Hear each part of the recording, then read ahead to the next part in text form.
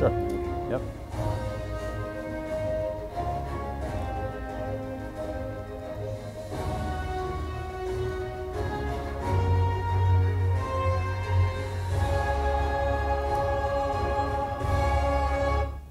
All right, that's it, guys. Thanks for coming. Thank you. Yeah, that was a great show. That's what we got for you. All right, so before we get into a little bit about us, we want to know a little bit about you. Because the best way we can interact with each other is to know where we come from, know where we stand, know some of our experiences, our time on the job, et cetera, et cetera. How many of you in this room have less than 1 year on the fire department? Anybody? All right, how about 5 years? You have under 5 years. All right, excellent. I'll be looking to you and you for some information later on. How about between 5 and 10? 5 and 10, all right, excellent. How about between 10 and 15? All right, very good. How about between 15 and 20? All right, excellent. How about 20 and 25? All right, those hands always seem to go up a little bit slower. I saw one guy go, ow, when he put his arm up, right? How about 25 plus? Do we have anybody over 30? So 25 plus, put your hands back up. Those of you with 5 or less, turn around and take a look at those people with their hands up. They have almost 30 years in the fire service, and they are still here today. You can put your hands down, gentlemen. I know they probably hurt. They have almost 30 years in the fire service, and they're here today to make themselves a better firefighter or a better fire officer, to pick up some tips and techniques that perhaps Dan and I can share with you that you can take back and make yourself better. This job is an always learning job. How many company officers in the room? Lieutenants, put your hands up. Lieutenants, I know there's more of you in there. All right, there you go. Captains, I know I saw your little collars with the 2 things. That's the captains, yep, all right. How about chief officers in the room? All right, chief officers in the room. And the firefighters in the room, put your hands up strong. Nice. We're going to cover things today that every one of you, from the newest firefighters in the room to the most senior chiefs in the room, will give you some great tips today to make yourselves better at your job. And your job is not going in and punching a clock, you know, or making widgets and stamping a piece of material. You're talking about saving lives. Not only looking out for the lives of each of us in this room, but the lives on the street. That oath we swore to protect those people. A little bit about us, Dan? So as you can read the slide, I'm a battalion chief in Fairfax, Virginia. If you're not familiar with Fairfax, Virginia, we're directly across the river from D.C. It's 1.4 million people jammed into 400 square miles, and we're about an 1,800 member organization.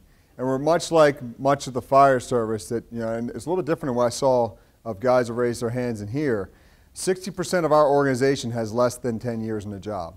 Just because we became a huge fire department in the 70s, you do the sheer numbers. Now we start doing that replacing of the people who are retiring and leaving our organization. But the thing that's consistent across my 20-plus year career in Fairfax is that what I see, when Doug will talk about this and we'll both share some stories about what we see on the fire ground, it doesn't matter if I had 5-year, 10-year, 15, 20-year veterans on the fire ground. If we have a problem on the fire ground, it always comes back to basic fundamental skills and how well do we execute those as a team together. So I've been fortunate in my time in Fairfax is that we're a very progressive fire department. We're really engaged in training, and we have plenty of opportunities. So I've been very fortunate in my career. I started as a firefighter and went to an engine driver. I loved driving an engine company, made a company officer as a lieutenant, and we have Captain 1 and Captain 2, so a house captain and then a unit captain. And then in my current position where I've been for the last 2 years in the 4th Battalion.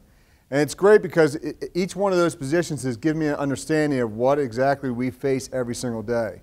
And it's great when you're in the field battalions, you get to see every day what these individuals are doing, what they deal with.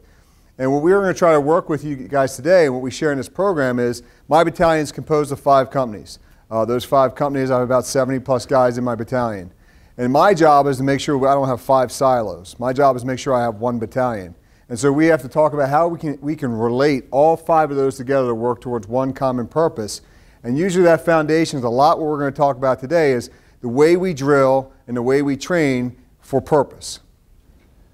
I started my fire service career like many of you in that it's a rewarding career and it's a rewarding profession, and many times it's in the family. My father retired from the New York City Fire Department in 1995 after doing 28 years as a New York City fireman through, as he determined, the war years, from 1968 through the early 70s. His famous line to me is, kid, I've forgotten more about that job than you'll ever know. Just this week, or actually it was just last week, I finally topped him. I finally was able to top him, promoted to the rank of captain. He was a lieutenant when he retired, so the one thing that I did that he never did was actually pass the captain's test. So I got him on one thing, so that's good. 24 years in the fire service, where does the time go? I mean, think back, those of you, even the guys with 10, 12, 15 years, think back. It seems like yesterday we were in recruit school, going through the motions, working together, trying to motivate our team. The time goes by so fast on this job, and our time is precious because, as Dan said, once we get to that golden point in our career, the fire service never stops.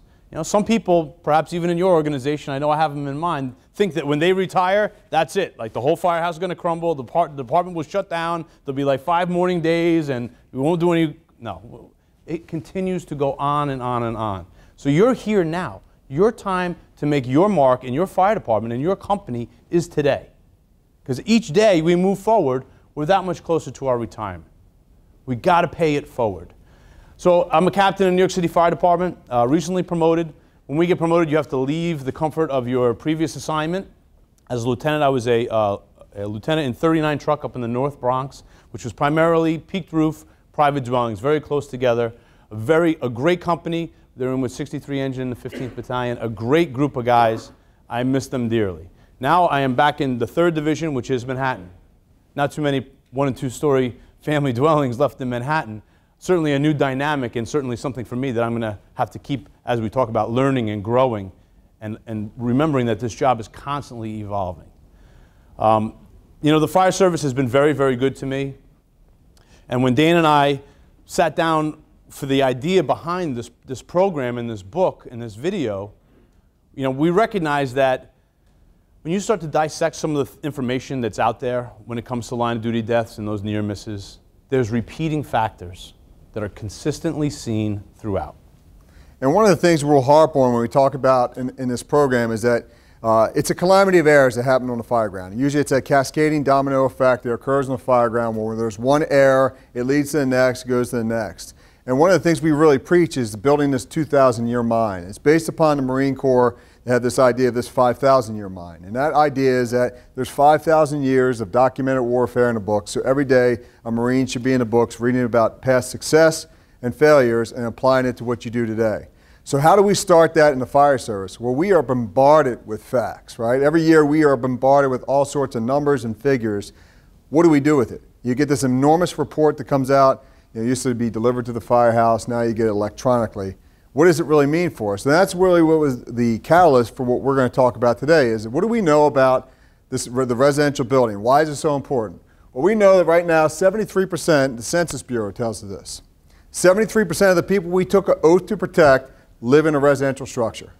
And we know that the way numbers can be configured, you look at the per capita and the space and region and how we do the fires, that number can change the second one, but the important thing is that every 64 seconds in the United States of America, you have an opportunity to be highly successful or have a drill or a report named after your fire department.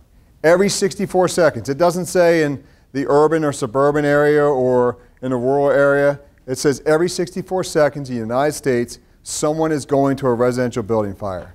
Much like what Douglas was talking about, Wilmington, Delaware, great fire department. We do a lot of training with them.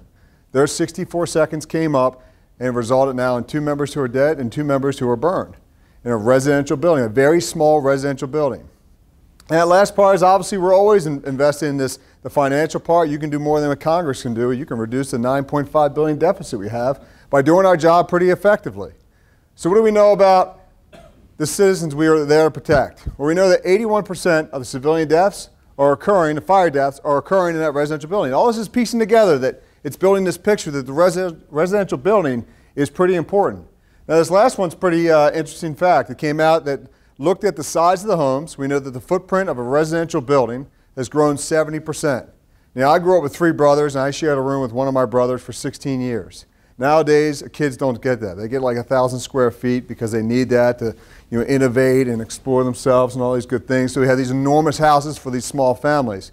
But what's that mean for our citizens that are in a fire?